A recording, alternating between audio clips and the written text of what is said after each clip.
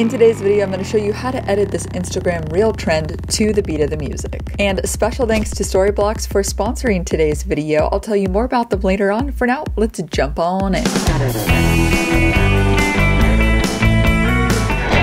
So I discovered this trending audio clip from Thomas, the street and travel photographer, and I found this reel with the trending music. It's called Axwell Barricade, and what I can do is save the audio or use the audio, but in order to edit it in Premiere Pro, we're going to have to either do a screen recording of one of these video clips playing and send it to the computer, or open up the link to this reel on the desktop version and use one of those Instagram download video sites and download the video clip, and then you can just remove the video and just use the audio clip. I'm going to click share, and then I'm going to airdrop it to the computer to get the audio. So I'm going to control click here in my project panel to create a new sequence. And from settings, I'm going to swap this to be 1080 in 1920, so it's in a vertical format. So now that we have our vertical video, I'm going to take this trending audio clip that I extracted and just pull this down into the timeline. Now, normally for something like this, I would say we could use a plugin called Beat Edit to put a marker at all the beat points. But because this is a super fast beat in the beginning, we really cannot add a marker in between frames, because when we press the arrow key, we can only go one frame at a time. So in the beginning, we just kind of have to trick the viewer to believing that it's at every beat, but it's actually just at every frame. Because Beat Edit cannot change the variety, it cannot go super fast and then gradually get slower. It'll just create even beats throughout. And because it's just a short little clip, it really doesn't take that long. Let me just go ahead and zoom into the timeline here. And with the sequence selected, not the clip, because we want these to be sequence markers, we can press M to create our first marker. Then use the right arrow key to go to the next frame and press M. And then just continue to do that. If you find that Premiere Pro is auto-selecting the clip, what you can do is actually lock audio track. So that way you can just move forward frame by frame and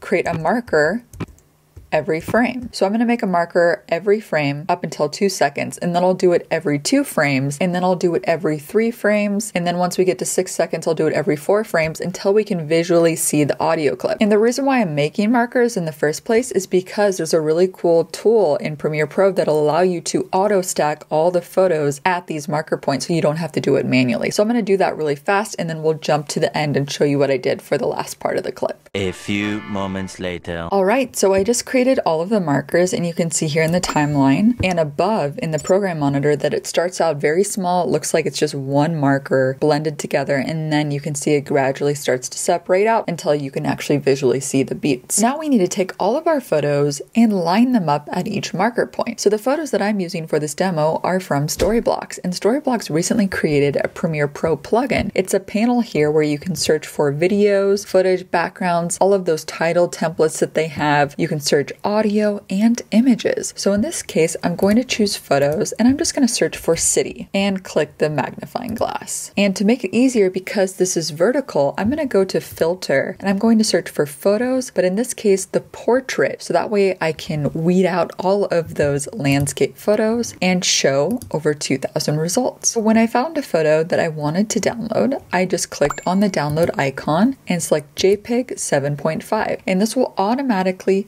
import into my project panel. One thing to note is if you want to change the location of where it's downloading to your hard drive, you can click on your avatar here and go to download settings and change it to the specific folder. I've saved it to my Dropbox folder, so that way it's in the same place as my project. So I just went through all these photos and I downloaded the clips that I wanted to include in this reel. So I started using the Storyblocks panel in my videos, and it's just so much faster because it saves me those 3 extra steps of having to go to the web browser, download the asset, drag it into my project folder, and then into Premiere Pro. So it saves me almost 4 steps total. So if you want to try out Storyblocks, you can sign up for their unlimited all access plan using my link below. And I also included instructions on how to install the panel so you can get it working inside of Premiere Pro. Very efficient indeed. So I placed all of the photos from Storyblocks here inside of this bin, and I actually recommend using the thumbnail icon view so you can visually see all of the photos,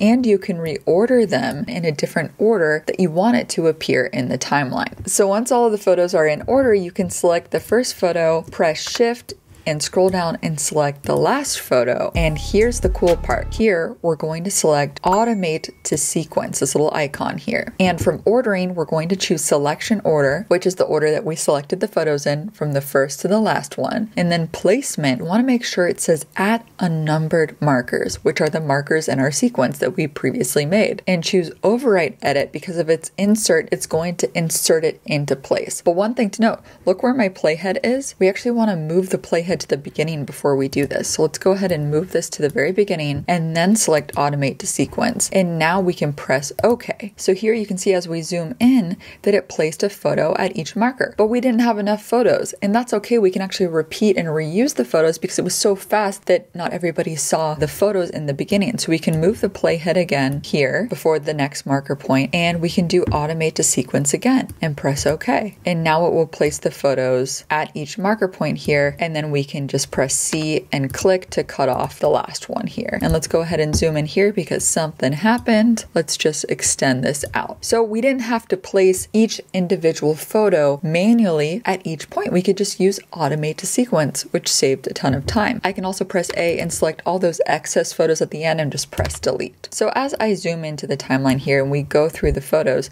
you can see that the photos are too big. We need to scale them down. Now there's a quick way to do this. So what we can do is lasso and select all these clips and scale it to frame size. Now you can right click or control click on all of them to access scale to frame size, but I set up a custom shortcut by pressing Option S. And now all of them are scaled to frame, but it's not perfect, right? We still have those black bars. So what we can do is on this clip, select it, go to Effect Controls and scale it up to frame. And now we can just press Command C or Control C to copy that one clip, then lasso and select all of them, control click and paste attributes.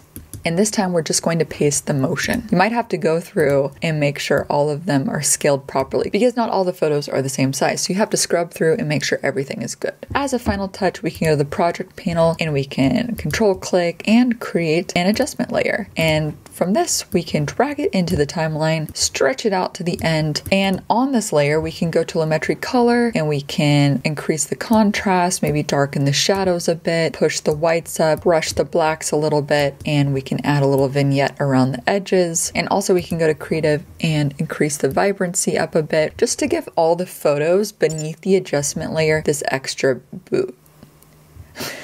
My brain just froze. So after the grade is on top of here, it will affect all the photos beneath it. So then I'm going to render it in and out so we can preview how it looks before we export. What this is doing is creating that green bar on the top. It's essentially generating an exported preview of what the final video is going to look like. And sometimes I do this especially for photos that are very close together because when the yellow bar is there, it means we're not going to get an exact preview and we may get some dropped frames. All right.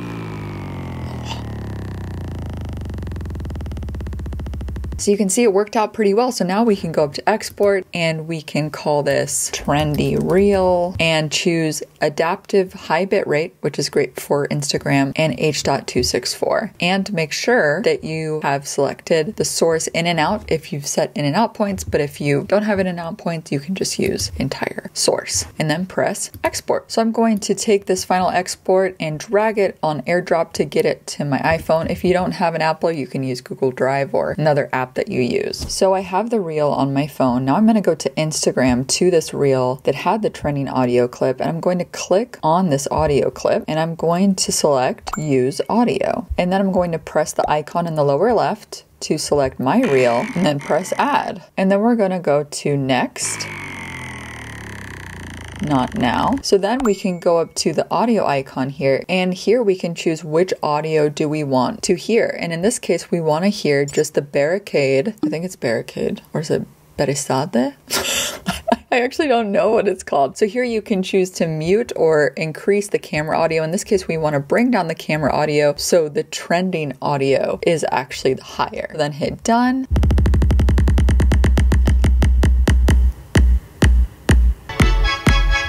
And then hit next. text. And this is where you can then add your caption and then share it directly to your feed. So now you can follow these same steps to create your own reels by using trending audio. And I think that this trending audio could be cool for like a year in review at the end of the year to just rapidly show all the moments from the full year. So you can use Automate to Sequence to do this for your own Instagram reels. So if this video helped you out, be sure to give it a big thumbs up as well as subscribe. And if you want to learn some more video editing tips, you can just click right over here. And I'm excited to announce that I'm releasing my very own Gal Edition wireless keyboard. Remember, it's just limited time for this keyboard, so sign up so you can get first access just by clicking it right over here. Thanks so much for watching, and as always, keep creating better video with Gal. See you next time.